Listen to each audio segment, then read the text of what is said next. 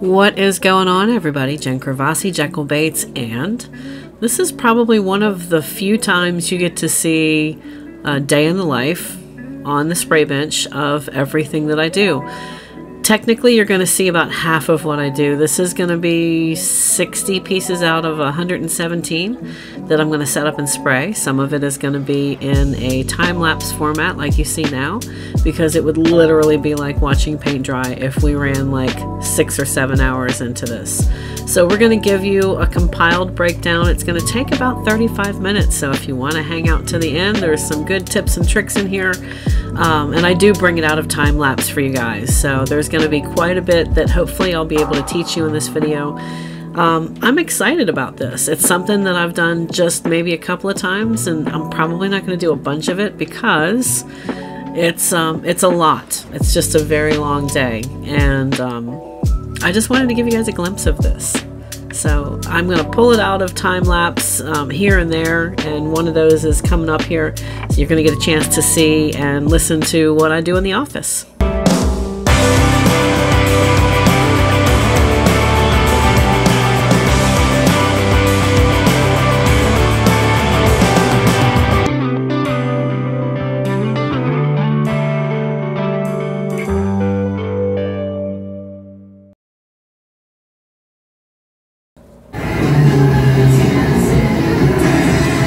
So I'm going to talk through some of this because I don't want to get jacked on the... I'm listening to the radio or Sirius XM or something.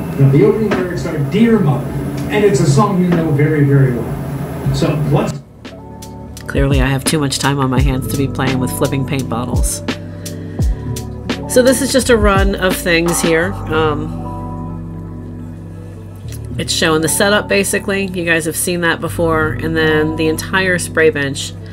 And as I go through this, I'm doing just a black back on the spine because I'm going to be doing some metallics, and I think we're going to talk about that. This is about a week or so after I've been in the studio shooting this and painting.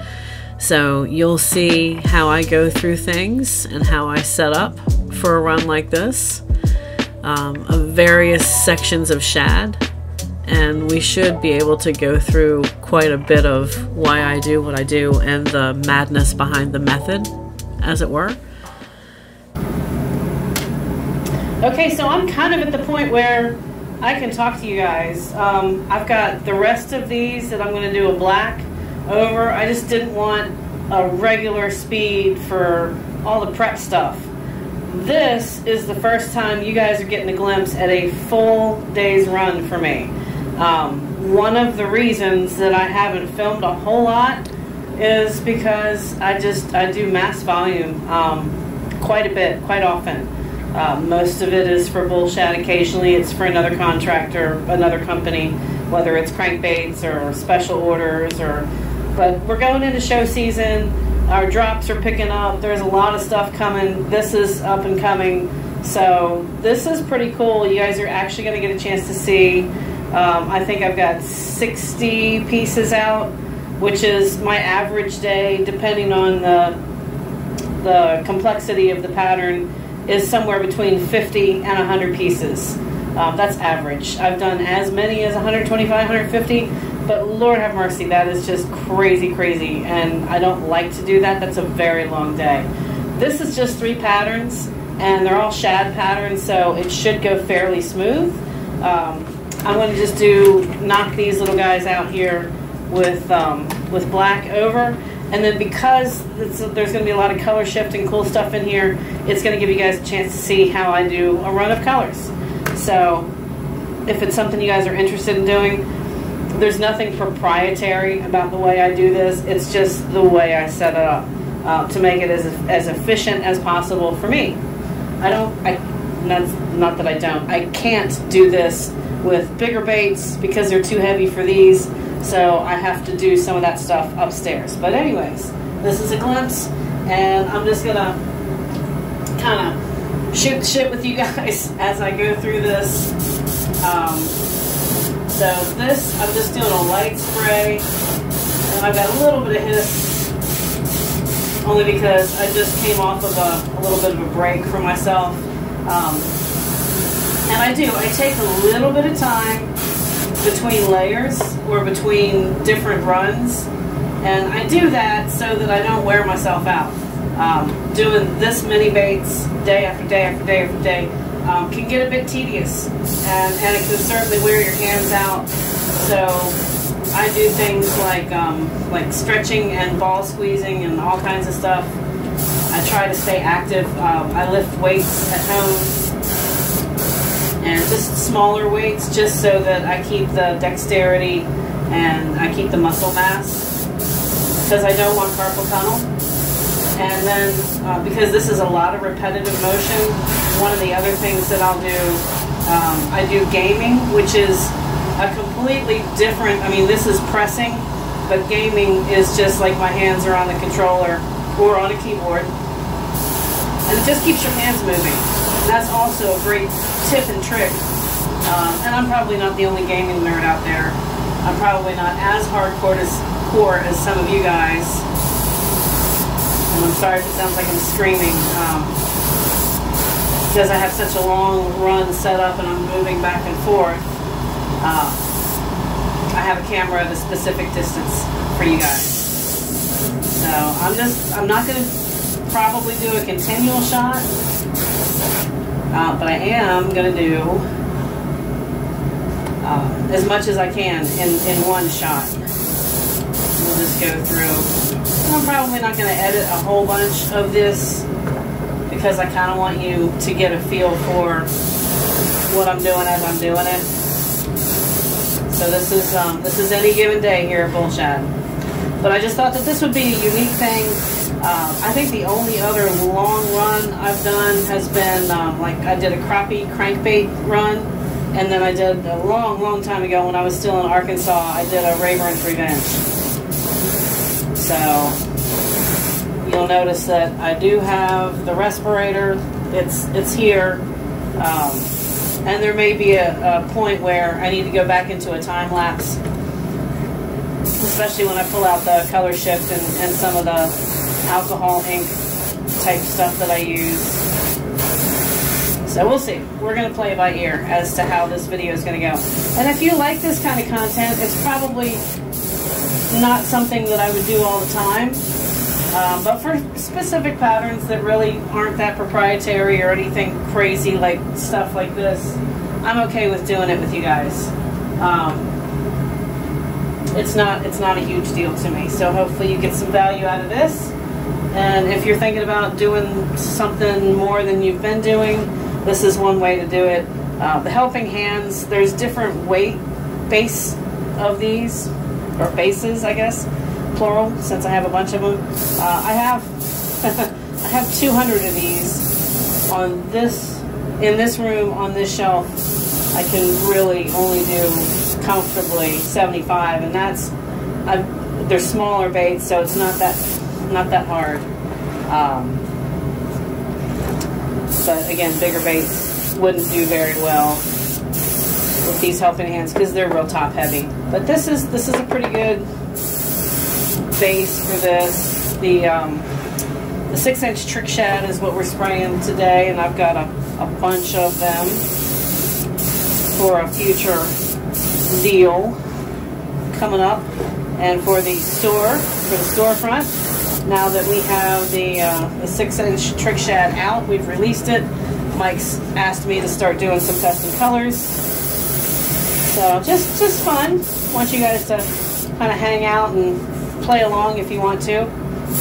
But you'll notice, and again, some of this might be very tedious, and I might go back when I'm editing this and be like, wow, this is boring. You're basically watching paint dry with me. So hopefully it's not boring. Hopefully I can give it some sort of entertainment or educational value for you guys.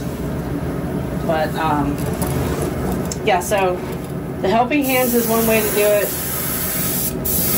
The way industry does it, at least with crankbaits, is that they'll run it top to bottom. So they'll have baits hanging that you can rotate on a top spindle, and it's a whole rack of several rows of baits. So that's usually how the industry does it. And they just connect one bait to another through it's similar to the stuff that I use to hang crankbaits. Picture wire, or you can use like Christmas ornament hangers. That's always fun. And then I'm just pulling these into the mix here. So it's going to be 3 types of shad. And yeah, I guess you guys have noticed there's been an uptick in content on my channel.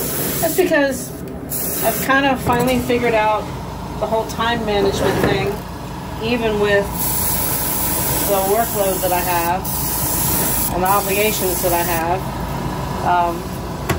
I've just figured out how to do more editing, and yeah, I'm sleeping less, but that's okay.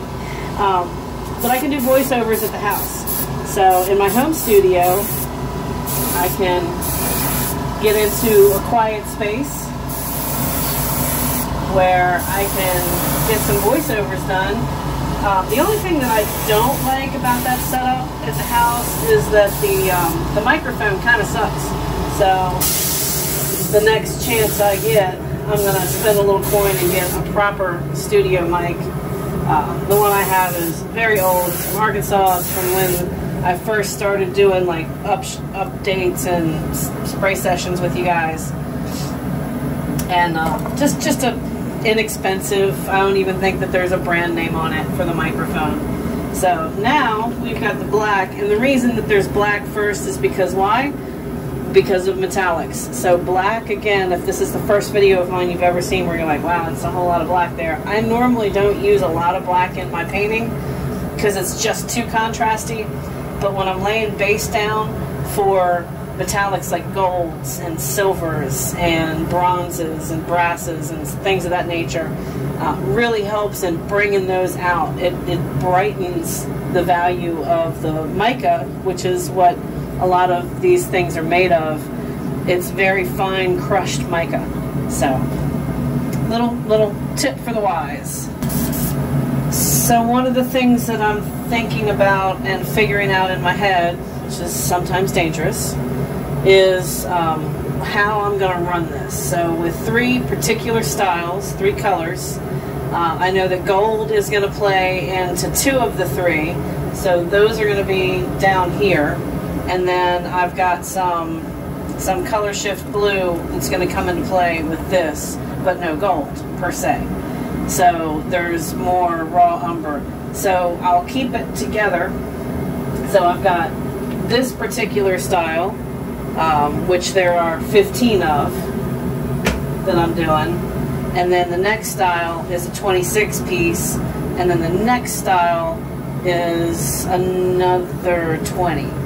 So we'll just kind of keep these, do these last, because it won't use the first color.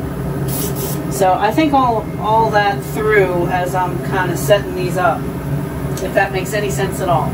And hopefully you guys can still see what I'm doing down here. It's just a different way to shoot. If I had a camera mounted on the ceiling, it would probably be a little bit easier top down. But unfortunately right now I do not have that luxury. So I'm just going to hit a light spray of gold. Do 2 or 3 passes.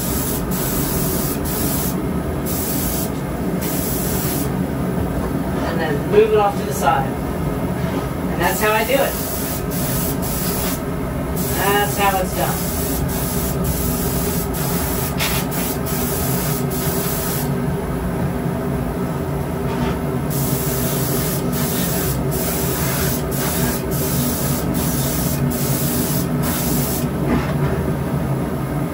And this is going to pretty much take up the rest of this video.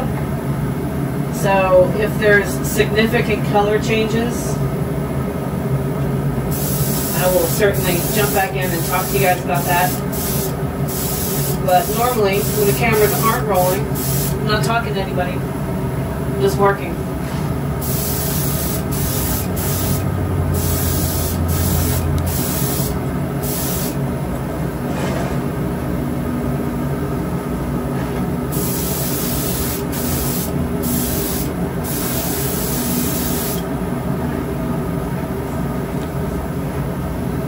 and I just kind of walk up and down this bench. I want to make sure that the layer coats well, and when I run out, I've got my paint nearby.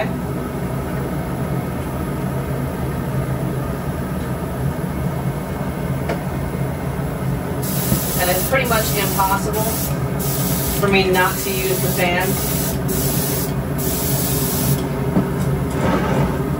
So what I think I'm going to do, once I get to the end of this first set here, is I'm going to throw the mask back on, put you guys back in time lapse, since I've been able to explain. And I might do a little intro and kind of explain what's happening in this video as well. Again, I'm thinking out loud as I go through this. But I think that this is something that you guys maybe have been curious about, how I set up stuff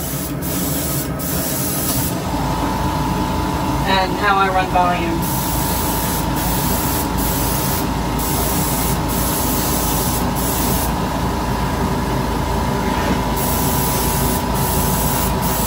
And because I'm using a lot of air and I'm spraying fast and furious, you guys will hear the compressor fire off a bunch, but that's just, can't help it.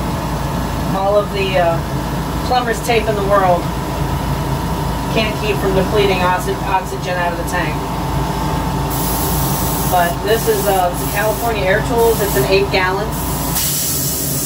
For those of you that don't know what I use, it is a California Air Tools 8010, I think. So that's the last one of this. And then I'm going through, well, I'll just go ahead and go through the golds since I'm moving a little bit closer to the camera.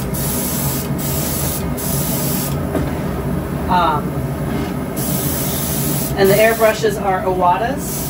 So I have usually only 2 running at a time of the HPCS, which is the standard Iwata workhorse.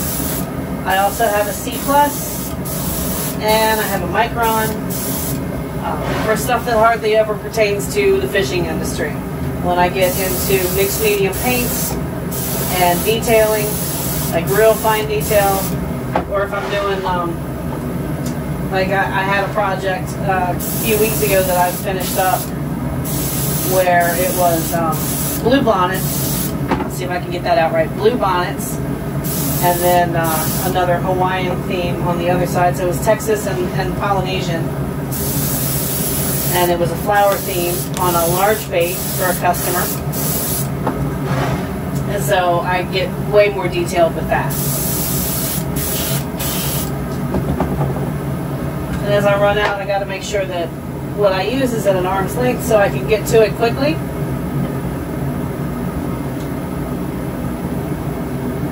And I also have to keep track in my head of how many to do of a single pattern. So on this next one it's 26. So I just have to be mindful of that and keep counting. And if you do it this way, I usually set up 2 and 1. So I'm counting in groups of 3s. So it's 3, 6, 7. I'm getting ready to do 8. And I have to be mindful because my last of 3 patterns don't have any gold.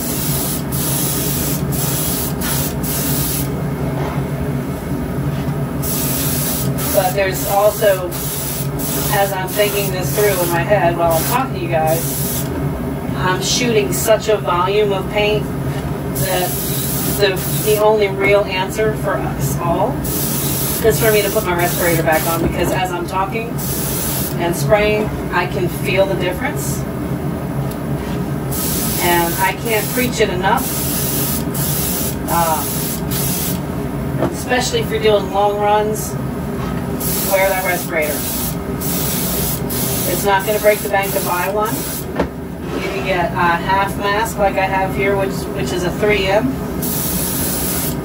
Don't get the knockoffs, because this is NIOSH rated, and you need that. You need something that's, let's say you get sick or you end up with lung problems and you've been wearing a respirator and you're claiming work comp. Let's say you happen to work in an area like I do. The people are going to ask all sorts of questions. Not my people, not Mike or anybody, but the people with suits that generally handle things like that. For me, it would be my insurance company because I have to have one. We'll say, hey, well, did you have a respirator? Yep, I did. I sure did. You wearing it properly? Yes, I was. Is it rated? Oops. If it's a knockoff, it may not be rated. So make sure you get something that's branded. 3M is very good. The half mask cost about 40 bucks, and then the cartridges cost about 40 bucks. So you're going to spend $80 to save yourself from lung cancer, COPD, pleurisy, emphysema, all of the things where inhalants can play a really nasty part in your health. So, but just talking to you while I'm spraying, I can feel the difference. So when this run is done, 3, 6, 9, 12, 15, 18, 19, I need 20. So I need 9 more, and then I'll put the respirator back on, and we'll go back into time lapse. But the way this is working is that I go through one color at a time and do all the applicable things in the run. Because it just makes sense and it's much more efficient for me. Maybe you guys have a different way of doing it. Maybe you're thinking about doing it. Hoping you guys are doing well today.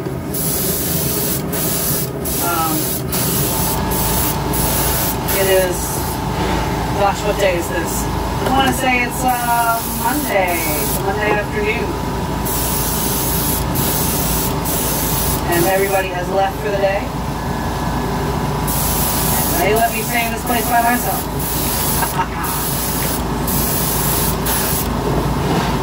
So let's count again.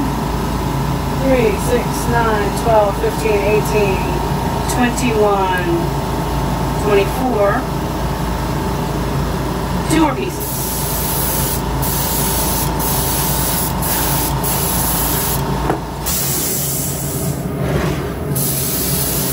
And 26. And I'll stop the camera again. I'm not sure if I'm going to go into a time lapse or not, because I want you guys to actually see what I'm doing. I do have the camera down here at an angle that may not be conducive to the other end of the bench because I have to kind of walk back and forth. But the whole gist of it is one color at a time. Sometimes if it's details, one side at a time, and then flip it. And that's just the most efficient. It's like an assembly line. It's production. So we are back in time lapse. And this is me. This is Jen in the future. Cutting back into this video. So I'm using some detail raw umber. And now you're starting to see the third pattern. I have moved the camera to where you're just kind of looking at this with me. And these are all shad pattern. So I'm going to kind of run through this, do a little background music in here. And we're about 10 minutes away from the end of this video. And I'm starting to notice some cobwebs that I need to clean out from underneath. So I am spraying a little bit of, it's like a blue hue. And it is the Mission Models, I think it's called Color Change Blue. And it's pretty cool. It's a very light blue, shimmery kind of a, it's not a color shift, it's just your ordinary, everyday, like a mica, like most of the shifters are, but they're shift. So this is just a single color. And now we've got some of the Vallejo, and this is a shift. This is the deep tin green. So there's a few things going on here that I'll come out.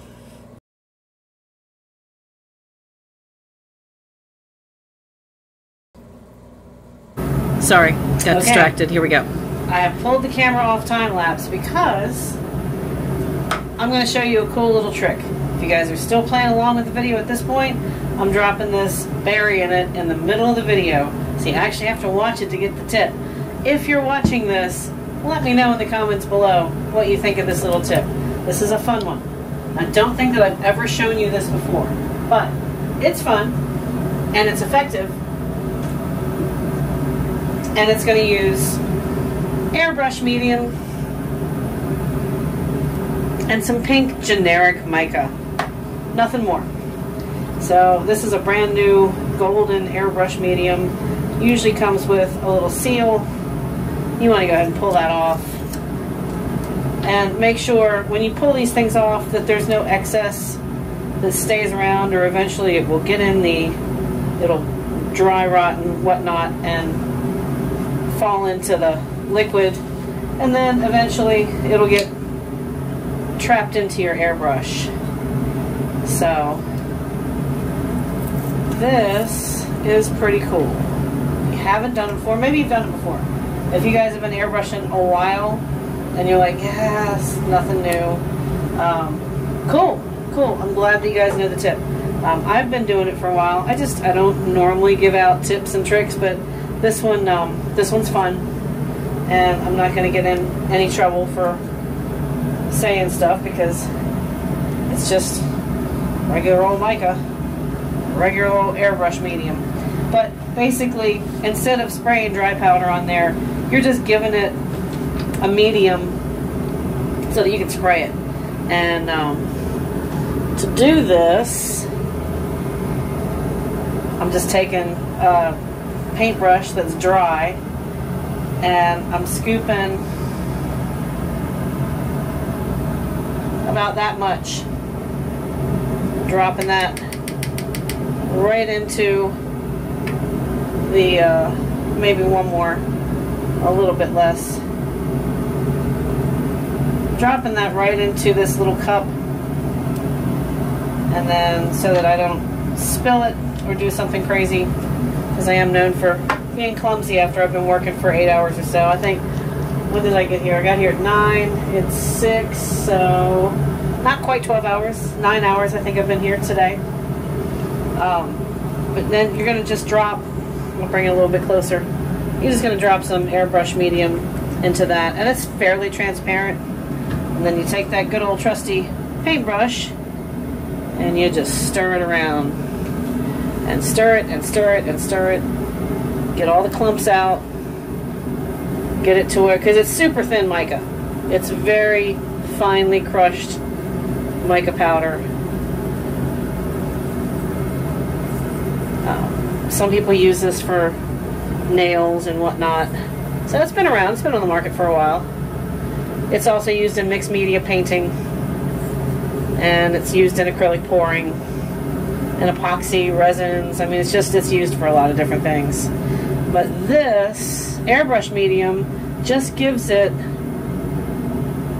a home so that you can shoot it through an airbrush, and that's what it looks like.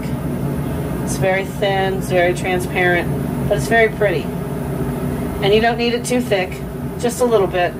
And then we're going to apply it on the belly of this particular group of baits. And it makes it almost like it turns white into like a pinkish bone, which is really, really cool. I like it. Let's see what you guys think about it. Now, before this hardens up, and it will eventually, it'll get harder. And put it, like these little Jello shooter cups are great, because you can cap it and keep it fresh and reuse it. So, just food for thought. But then, as you're spraying this, it just gives a really nice pink sheen to the bait. Gives it that natural pinkish bone color on the belly, which is, I like it. I mean, if you guys think it's worthy, try it out. I'll drop a link for where you can get the mica and the airbrush medium. You can pick the airbrush medium up like at Blix or probably Amazon, but I'll leave you some links. And then I'm just giving it a gentle pass here. One thing that you need to do when you start getting into this kind of stuff is that you need to give it time to dry in between layering. If you don't do that, then you're just going to have a big muddy mess, almost like oil paint. It's going to mush up on you, and you do not want that. So once you're finished spraying it, give this on a normal day with like fairly middle of the road, like 50 to 60% humidity, which is everywhere, USA. Give it a good 15-20 minutes. Just kind of chill out and get happy and dry before you apply the next layer. So I wanted to do this on camera before I jump back into the rest of the baits, because I need this to just kind of chill and hang out over on this side of the bench. So that's my little tip trick. Snuck it into the middle of the video. And this is a long one. I know it's longer than I normally go, but there's, you know, it's a run. Takes me, so I don't know how long this is going to be once I edit it down. I'm sure I'll edit some of it out and whatnot, but to go through 60 baits, 3 different patterns, it takes me about 4 hours. And that is not including the prep time. So by prep, I mean I got to sand the bait, I got to prime the bait, I got to let the primer, the self-etching primer, gas out, which means it just needs to dry naturally. I don't bake it. I just hang it, forget about it for a day, and then the next day I come in and it's paint ready. And self-etching primer is key also, because you don't want stuff that doesn't want to... Resin doesn't normally like paint. That's why you really want to do an adhesion assistant, like a self-etching primer on resin baits. That's the other that is the other tip and trick for this. So just to show you, I don't know if the camera is able to do justice to the really pretty pink belly that this has now, but there it is. So I'm cutting back in and going through some of the rest of the patterns, and I think that that's going to take just a few minutes. I think this entire video is just like maybe a couple more minutes long. If you've enjoyed this, please drop me a comment below. If you've made it to this point in the video, say, hey Jen, and I really appreciate you guys watching. So we're going to take it out with a little bit of music and have some fun. So I did 3 patterns on this. I believe I'm going to get the chance to show some of this stuff to you in a future workshop update, because I know some of these, now that I'm going back and editing, some of these dropped. I don't know how many they dropped or what the quantities are. That's out of my... I leave the Bull Shad business side to the Bull Shad guys. And I just do the customs and the paints and do cool stuff like this and teach you guys. So I hope you've enjoyed it. I've really enjoyed hanging out with you guys as usual. And I will see you on the next video. Let's roll it out, and I will see you soon. Cheers and happy casting from Jekyll Baits.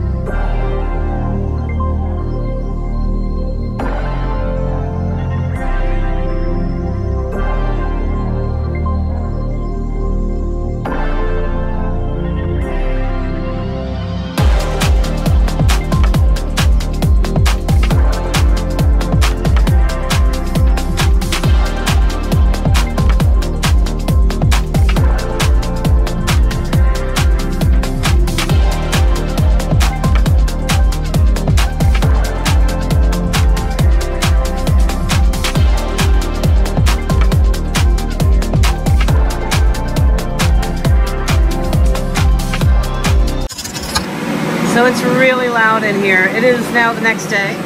I stayed late and clear coated, got everything finished, and we will be at the point soon where I will be doing tail assembly and eyes and all that good stuff. But just to give you an idea of one day's worth of work, and that's not all the work that I did.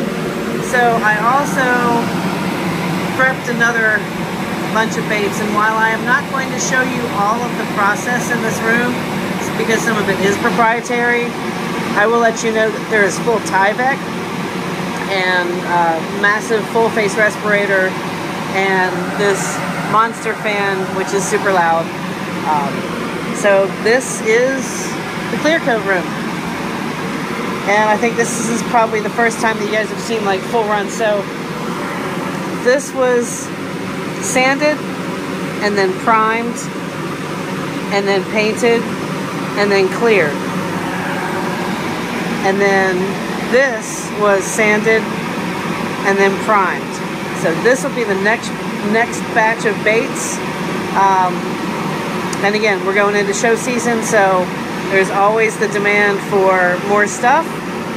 So I hope that I've been able to give you guys a little bit more of a glimpse on how things actually happen here at a full production clear coat room, studio, shop, and I will catch you guys on the next video. I need to put tails on these and go home and spend some time in my backyard with my feet up. Cheers and happy casting from Jekyll Baits at Bull Shad Studios. Almost forgot to show you. This is a black dark chrome style, clear coated. Look at how shiny, shiny, shiny, shiny. I can see the details of myself and the cell phone and all that groovy stuff. And it's just, this one is probably not going to come out for a very long time, if ever. Girls got to have some secrets, and also the kind folks that helped me along the way have asked that I not divulge all the secrets. So I will honor that, but these are just so cool. So there's two things that I do. This is the darker of the two. I also do like a pure chrome silver plating kind of deal. This is just if you want a black chrome style for those low light fishing missions. This is fun, folks. It is fun. So again, it took me months and months and months and months to master it, but I thought that you should see it. There it is.